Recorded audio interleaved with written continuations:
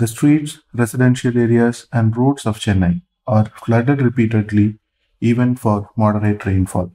In November this year, the city witnessed severe water inundation thrice during the northeast monsoon. The stagnation continued for days even after the rain stopped. The inundation sparked off a debate on who is responsible for the current situation as well. A news click spoke to former professor of Madras Institute of Development Studies, S. Janakarajan, regarding this. You see, the floods in Chennai,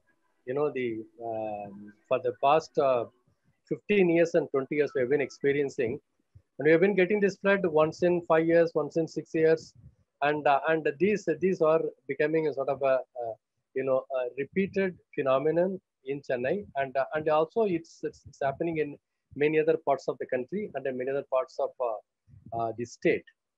Now, actually speaking, I would not call it a flood.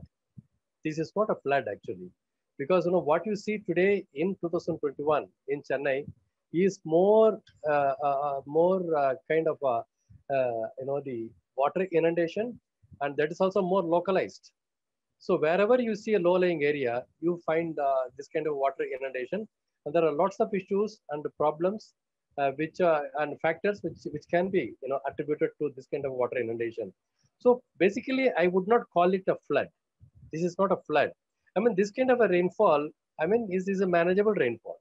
Something like a 200, 250 millimeters of rainfall in 24 hours is manageable if your drainage system is in good order. But it only reflects that our drainage system and whatever macro drains that you have, river system that you have, and the stormwater drains that you have, if they are in good shape, I think this sort of the rainfall should have been taken care of.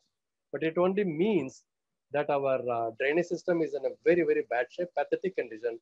This is one of the main reasons why, city today is experiencing this kind of, water inundation, and people are in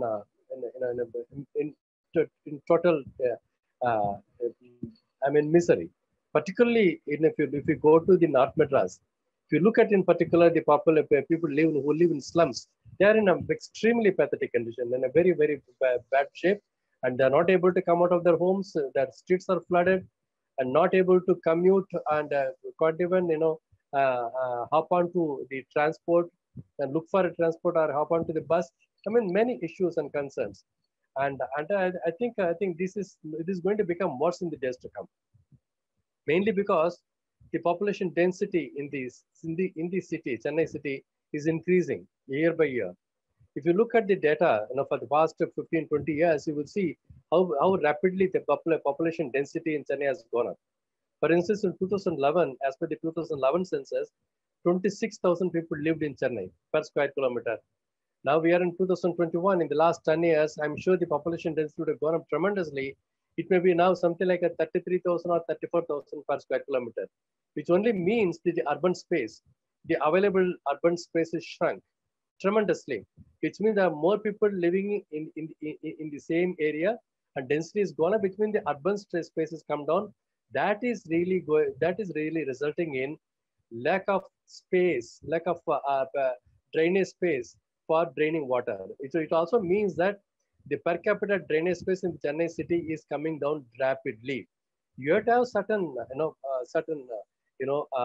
level of a drainage space in any city. If there is no space for drainage of water, naturally the water will get inundated, because you got homes, you got compound walls, you are obstructed all waterways and water flows and streams. Naturally, it gets obstructed, and you will see all the major drains in the city have been obstructed, disconnected, and are in a pathetic condition, are clogged heavily. So water doesn't flow. This is the case of all these. There are 16 major drains in the city. All these 16 major drains and something like 30 to 35 micro drains, all of them are in a bad shape or disconnected completely, and water doesn't flow. That's the reason. This is more sort of uh, um, you know uh, unscientific land use policy, unscientific urban land use policy, unscientific urban expansion policy, unscientific urban development policy, unscientific or unregulated urban development policy. I mean, you have to be more scientific. See, for instance, when you expand the city, It used to be something like 174 square kilometers. That was Chennai city. Today it is 426 square kilometers, and it is going to go up in the years to come. And again, Chennai metropolitan area today is 1,190 square kilometers. It is going to be extended to 8,800 square kilometers. So when you expand the city or when you expand the metropolitan area, you have to adopt certain standards.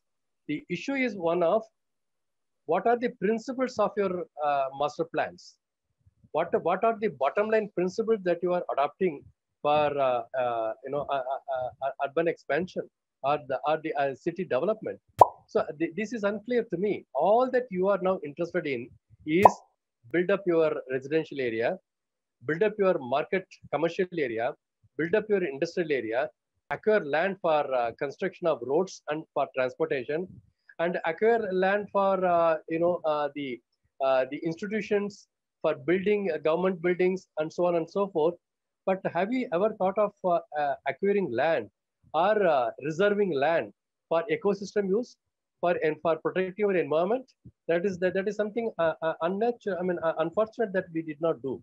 Only if you follow this principle of yes, you also need land for ecosystem needs. You also need land for environmental protecting environmental conditions and for environmental needs.